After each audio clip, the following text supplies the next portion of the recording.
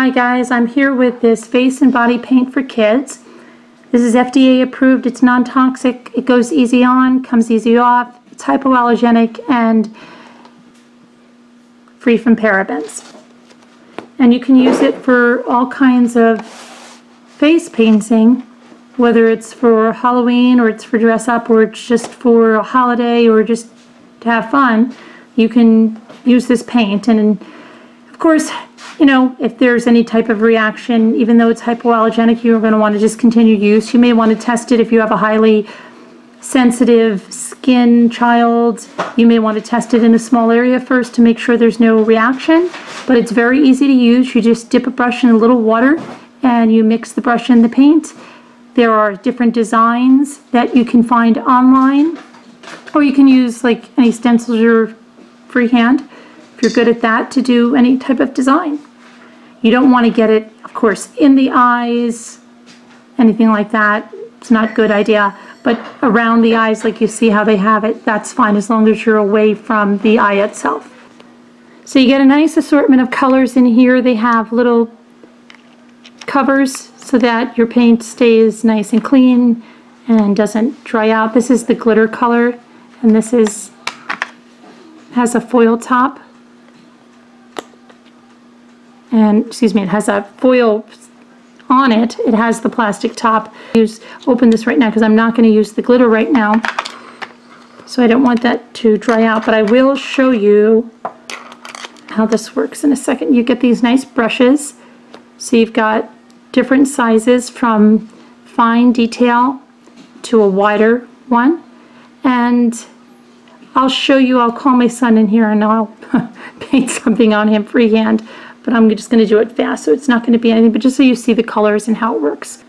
Okay, so I have my son here, and I'm going to just paint something on his arm. Can you, let's put your arm down here for a second, and I'm going to use the widest brush now. I think I'll do maybe a yellow smiley face, and I dip it in here until I get the right consistency.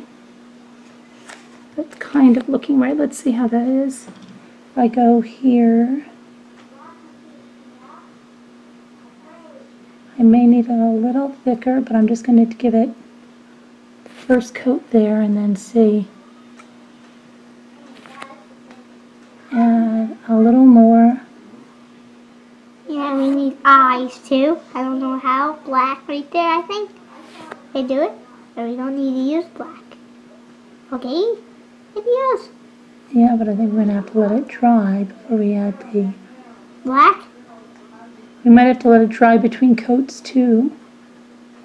Just let it dry Green for a coat? minute. No. What color is this? That's a glittery one, but I'm not opening that right now because... Okay, so I might have had it too watery before. This is a better consistency because you can see it can go on and it's not going to take a long time to dry, and I can go over it with another color. And this is a yellow color. So if I dip my brush in there, and let's see if I try to get a detail brush, and I'll go, let's say, into the black. You'll see how much better that goes on and how I'm able to do the detail right on top of that.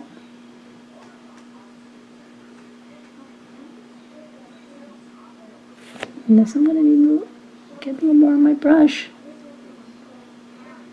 But I'm just doing this freehand just to show you. And so if I had a stencil or if I was looking... Make a face too. We have to make a face too. Probably black, yes. I think we'll... You made a mouth, right? Yeah, maybe blue, light blue, or red. That's okay. And then he wants a mouth, so we'll do that in red. So that's the trick, not to get too much paint. You don't want it to be a watery type. Just want it to be enough that it's going to spread and not be watery. And see, that's kind of really a water. little too gloppy.